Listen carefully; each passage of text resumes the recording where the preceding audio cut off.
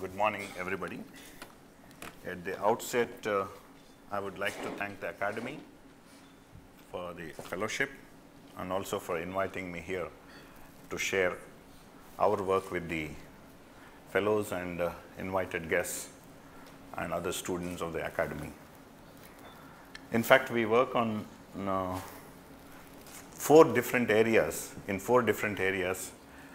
which are very similar, and all of them are towards use of the natural immune response of the plant to protect the crop from the fungal diseases, particularly fungal diseases.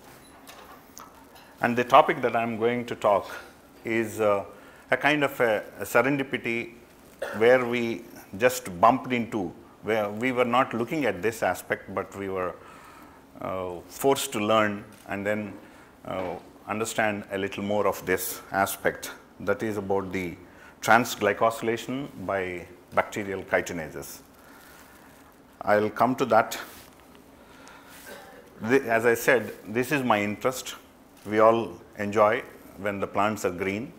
We all get good food and all other kinds of things from these plants, and for that the plants got to be healthy. And since it is a general audience, I just wanted to also tell you there are thousands of different infectious agents which can cause diseases of plants. When there are thousands of agents which can cause diseases of plants, we still find a lot of plants healthy, and we are able to get all the products that we are getting from the plants. It would not have been possible if the plants were not having their own immune system to fight against these organisms and survive against the pathogen stress. At least two different types of immunity have been identified. I would say one is popularly referred these days as pathogen triggered immunity, and the other one is an effector triggered immunity. Both of them are operate at two different levels in plants. And this pathogen triggered immunity, or pathogen associated molecular pattern triggered immunity, what we call, is more a broad kind of a resistance which is operated by the plant against variety of infectious agents. If the plants were not having this kind of immunity, there would not have been plant species to survive today, and maybe we would not have been here to discuss anything about science if there were no plants to be there. What is that pattern that the plants are recognizing? These are all simple pictures that I have shown for all of you here. Each one of them we clearly remember. Once we see this, we know what it is, and it is a pattern that is imprinted in our mind, and when we see this, we try to run away from that. And when we see this, for example, this banana, even in the night, if somebody gives us this banana fruit, and if we feel it from one end to the other end, we will be able to say that it is banana, even if it is completely dark. It's possible because this is imprinted on our mind. And how is that the patterns of the infectious agents are recognized by the plant to activate their pattern recognition, but the pathogen triggered immunity is something which has been understood for the last maybe 20 years in more detail, and all our work has been centered around that, either in the understanding the mechanism of non-host resistance, or making use of bacteria for the protection of the plants against the fungal diseases, or use of pathogen produced molecules through a nanoparticle based method to deliver into the plants and induce immunity in plants, or the fourth one which I am going to talk, which is little similar, not too similar to the first talk, that is synthesis. Something I am also going to talk about, some synthesis, but it is not like the ideal synthesis. It may not be a chemical synthesis at all. You look at this, these are some insects which can damage the plants. These are some fungi which can cause damage to the plants. These are bacteria which can cause damage to the plants. What is that in common on all the surfaces of these agents which are causing damage to the plants? The surface of the insect exoskeleton, the fungal cell wall, the bacterial cell wall, all three have something in common, that is a carbohydrate. And particularly between fungus and insect, what is shared is chitin. Chitin is the primary constituent of the cell wall of the fungus and also that of the insect's exoskeleton. Whereas for the bacterial cell wall, we have something called a glycan structure linked to a peptide group, where we call it as a peptidoglycan. In other words, something like carbohydrate molecules or carbohydrate linked to peptides present on the surface of these organisms can serve as the patterns for recognition by the plants. And that's what the plants have been doing, recognizing those patterns. And carbohydrates are only one type of patterns that can be that are recognized from these agents. Multiple patterns of these organisms can be recognized by the plants because they have to survive against the stress. Varieties of these kinds of pattern recognition receptors are identified in the plants, varieties of them. Out of these, the receptor, the pattern recognition receptor, which has an extracellular couple of lysine domains, is the one which recognizes the carbohydrate ligands. Carbohydrate ligands from the infectious agents are recognized by the lysine module containing pattern recognition receptors, and in turn they activate a kinase domain, intracellular kinase domain, and then activate the defense response in the plants. And there are all others are for different types of molecules. For example, if it is a proteinaceous ligand with which it has to interact, it is the leucine-rich repeat pattern recognition receptor which is active in the plants. And if some patterns escape, and if there are some pathogens which can deliver the molecules right into the plant cell and escape this recognition mechanism, and in that case there are intracellular pattern recognition receptors which will recognize those patterns and then activate another level of resistance. If the pathogen is clever in injecting the molecule right into the plant cell, the plant is also clever activating a much higher level of resistance which is more specific against the pathogen. That is what we call it as effector triggered immunity. So, and there is another situation, some of you may be aware, the plants also interact with beneficial organisms, and even those beneficial organisms have the carbohydrate ligands. Then how is the difference? How is that the plant is able to distinguish between the ligand coming from a beneficial organism versus a ligand which is coming from an infectious agent? What we know is the rhizobium. A typical example is a rhizobium which forms nodules in the roots of the plants, which form the carbohydrate ligand is a chitooligosaccharides there, but it is hooked to a lipid component. It is called lipid chitooligosaccharides. Whereas the component, the pattern that is coming from the pathogen is exclusively a carbohydrate, which is a chitooligosaccharides. So either if it is exclusively a chitooligosaccharides, it is recognized as a pathogen derived molecule. When it is tagged to a lipid receptor, lipid component, it is recognized for a symbiotic pathway. So depending on the type of ligand with which the plant is interacting, the receptor is interacting, it will either activate a signaling pathway for symbiosis or will activate a pathogen triggered immunity. It all depends. So now a lot of this is only known for the past few years, and now a lot of interest is there to understand to what extent this lipid component is essential and where is the line, the line between the pathogen pattern and that of the symbiont pattern. And this has been very well demonstrated by a few other groups, like when the fungus has to dominate, when the fungus realizes that his pattern, the pattern of the fungus is recognized, pathogen secretes another kind of an effector molecule which can outcompete the immune receptor binding to that pattern. Thereby, it avoids immunity, and therefore the fungus is successful. This has been shown very recently. And another important observation that has come in the recent past is that for the receptor to be active, for the receptor to transduce the signal downstream to the plant cell, downstream to the nucleus, the phosphorylation of this can happen only when there is dimerization of this receptor, and this dimerization is induced in presence of an octamer of chitin.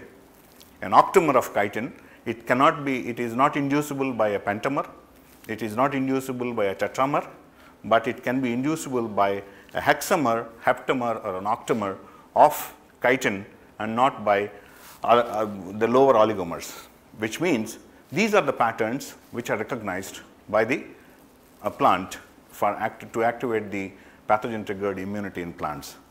Then the question comes, now we are probing more in the recent last 3-4 years, we are probing further into this, whether it is a pure chitin oligomer, or is it some pattern within this chitin oligomer, there is some pattern where some degree of deacetylation can take place, where it may form a chitosan oligomer.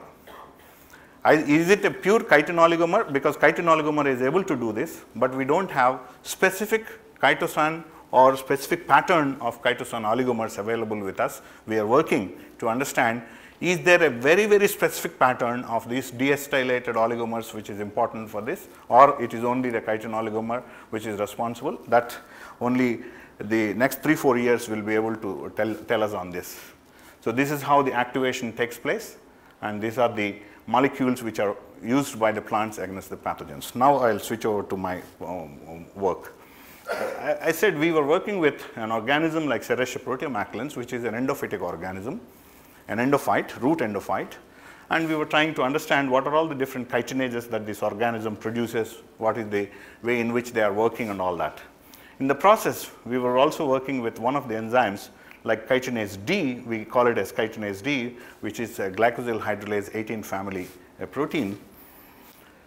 It also has an additional chitobiase activity. That means it can hydrolyze the dimer into a monomer, the chitin dimers into monomer. But what was the serendipity that I was talking, when we were trying to understand the products of this, what we noticed was, in addition to the hydrolysis products, suppose if we started with a DP6 as a substrate, we not only found DP5, DP4, 3, 2, and 1, we also found longer oligomers here. And more clearly seen when we look at DP4 as the substrate, we find 5, 6, and 7 formed. When DP3 is the substrate, we should have got, if it is only hydrolysis that was occurring, we should have got DP2 and DP1, but we get 4, 5, 6, and all other longer oligomers. This is what is the process, we call it as transglycosylation, and DP6 to DP3, all the substrates undergo transglycosylation. To make it into a simple cartoon form, this is what it is. The shorter oligomers are glycosyl transfer is carried out by the enzyme, wherein the two shorter oligomers are put together and a longer oligomer is formed. Why are we interested in this? The oligomers shorter than 6 are of not much use to induce resistance in the plant, and our interest is to synthesize molecules which are longer than 6, and it is an enzyme which is handy to synthesize such kind of molecules, and that's where we are interested in this. And this is where we have characterized these molecules, and if we start with DP3 as the substrate up to DP7 we can get, if we start with DP6 we get up to DP13. And we went on to improve the activity of the transglycosylation activity of this enzyme in collaboration with our chemistry group, Professor Lalita Guru Prasad. We targeted catalytic center, catalytic groove on solvent accessible regions, and we find several of these mutants show enhanced transglycosylation activity. Several of the mutants show enhanced transglycosylation activity. More importantly, we find that the transglycosylation can be seen much more after 6 hours, when the wild type has no activity at that point in time. This is the summary of all that. And we also tried to, we made an assumption that if the reaction substrate and products are allowed to remain in the reaction center for a longer duration, the transglycosylation process may be enhanced. For that, what we have done is, first we have mapped the entry and exit points of the substrate, and the exit point we introduced a bulky amino acid residue, and we find that there is indeed an improvement in the transglycosylation activity. This is what is the, when we introduce a bulky residue at the entry point, we find that there is a significant reduction in the transglycosylation, whereas at the exit point, we find a significant improvement in the transglycosylation activity. We have also done additional steps like this, since it was only a catalytic domain, we have fused with several other substrate binding domains like CHBD, chitin binding protein, our polycystic kidney domain, different kind of accessory domains, we try to enhance the transglycosylation activity of that. We find that there is an improvement there. And we have resolved the structure of this protein in collaboration with Professor T.P. Singh et al. in University of Medical Science. And then he told us that there is a presence of a very special novel loop ranging from 30 to 42 residues. And that loop also has played a very important role in transglycosylation and also in the chitobiase activity. This is what we have characterized. These are all the finer details of how we have characterized the transglycosylation and the chitobiase activity, and the inverse relationship between the transglycosylation and chitobiase activity also we have shown. Then we separated the products, incubating this enzyme with different chitosands. We separated the products through size exclusion chromatography and then tried to test. These are the products that this is the degree of polymerization, because our interest is to test the molecules 6 and above. These are the molecules, and this is the composition. A is for acetylated residue, D for deacetylated residue. These are the mixtures that we have. With these mixtures, we try to see whether there is an elicitation of defense activity in the plant or not. Yes, they indeed show a defense activation in the plant. But then a lot more has to be done in understanding which sequence, which pattern of acetylation, which degree of polymerization is important, and which is the most precise molecule to induce resistance is something which we have to do. In addition, in the recent past, we have also been working with another chitosanase from Penibacillus elgi, and this we have recently published in JBC. And then there was another one on SM Kaidi, and similar things have been done, and a lot of things are being done to understand more of this transglycosylation. As I said, we bumped into this topic, and now we are more interested. A large number of students are working on this particular topic.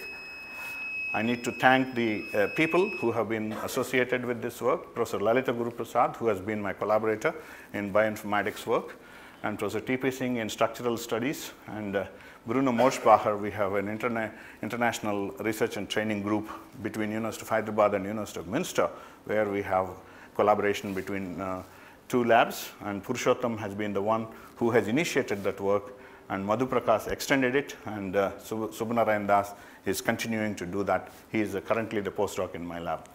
I'm supported by, our lab is supported rather by the Department of Biotechnology for quite some time, and currently we have 2 research projects from Department of Biotechnology in addition to the Tata Innovation Fellowship, and also support from the European Union and FP7 in a project we call it as a Nano3Bio. And I thank every one of you for the patience in listening to this talk. Thank you very much.